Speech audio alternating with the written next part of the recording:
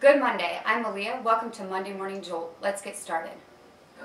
With us today is Troy, and Troy is a producer, right? And I know it's not just a producer, you do a lot of stuff.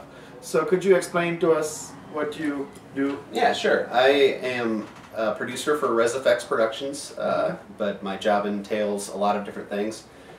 Writing for commercial scripts and stuff like that, and movie scripts, and independent film stuff. And I also do the music directing for us, and also a lot of the acting, since we have it's a small company, so we have to do a lot of different things. Is it because of your good looks, or like? I think so. Okay. I would be a supporting actor, I think. Not really lead role potential, I don't. But I have to say, in most of your commercials, you look like the creepy guy, but you are not a creepy person. Yes, I am often, it's easy for me to look creepy, I guess, so it's a natural role for me to fit into. So that's what you play, the creepy Yes. guy. Act what you know, I guess. Right. I'm very good at being creepy. Yeah. And crazy, too. That's another Crazy too, okay. consistent role that I play. That's great. Hey Troy, can you tell us why Mondays are great for you? Mondays are great for me because they signify a new start every week.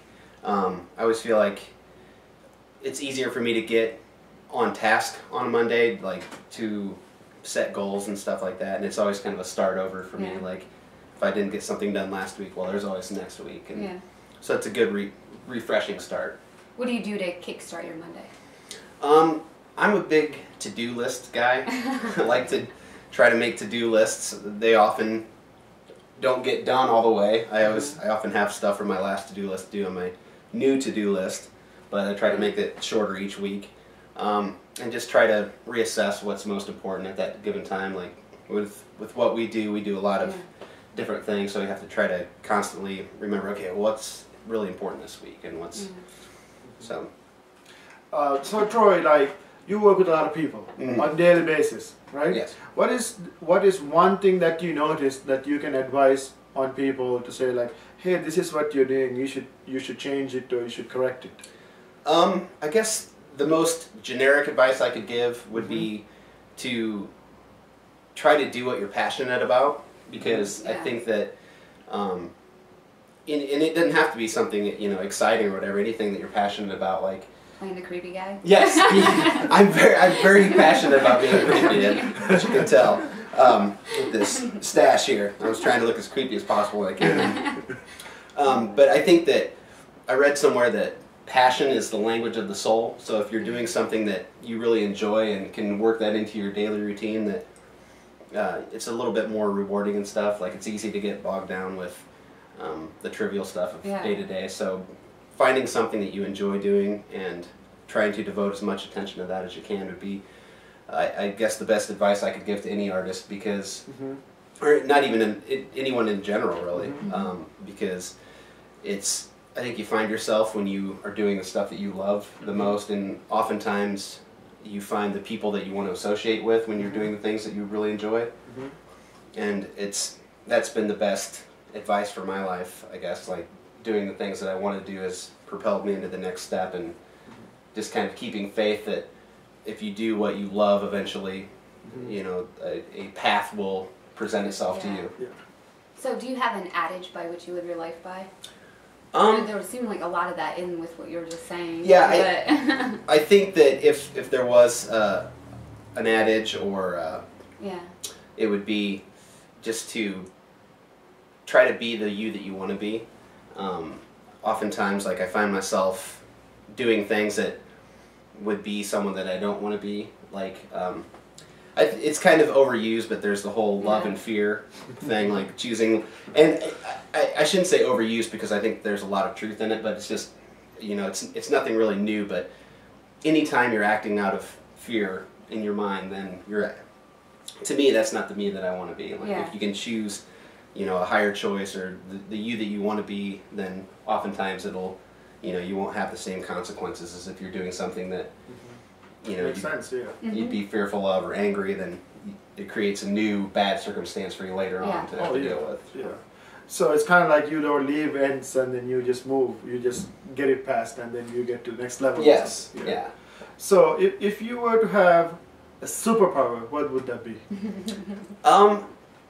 Not be the creepy guy. That we keep coming back to to not be creepy would be its own superpower. I think that flight. If I could choose any superpower, it would probably be flight, because I've often, for a long time now, I've had dreams about flying, and I've even done the searching of human flight and levitation, and just trying to believe in something more than what people generally believe in. Superpowers is kind of a special topic for me, because it's the thought that there's more to the world than what you believe there is, or whatever, and the implications of that.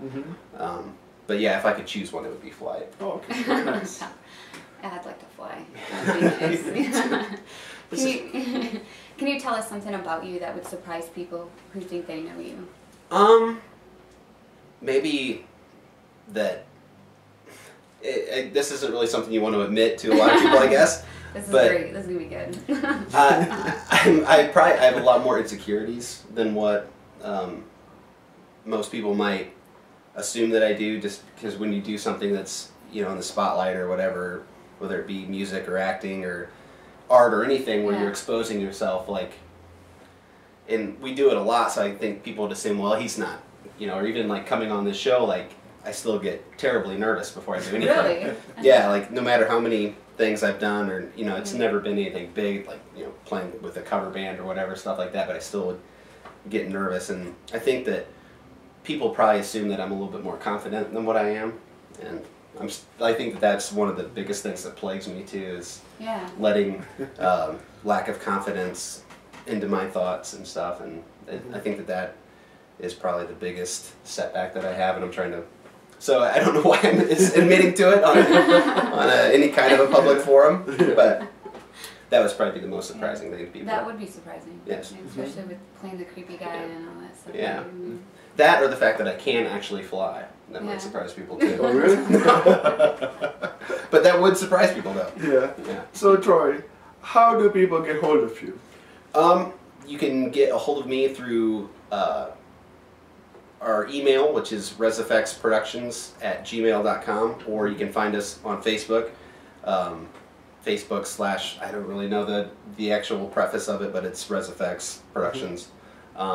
Or you can email me at ridge581@aol.com, and if you email me, if it's more about a musical thing, because I also do music production and stuff too, and have a small studio, that I don't do a lot of musical projects, but the stuff that I do I really enjoy. I worked with Marnay August recently, and we did a video for her, and so yeah, if it's a musical kind of thing, it'd be ridge581@aol.com would be the place to go. Okay. So we would like to thank Troy for coming and joining us today. We would like to thank you, the audience, for listening in. We are recording at LaSalle Bed and Breakfast, downtown Fort Wayne. Again, this is Monday Morning Jolt. Use it.